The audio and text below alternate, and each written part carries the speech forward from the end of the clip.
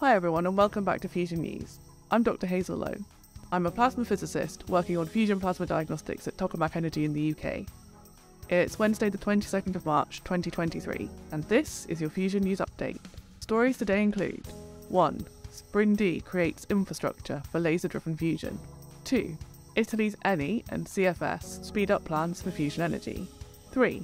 UK and US launch $3 million fusion energy materials project. 4. New room temperature superconductor offers tantalizing possibilities.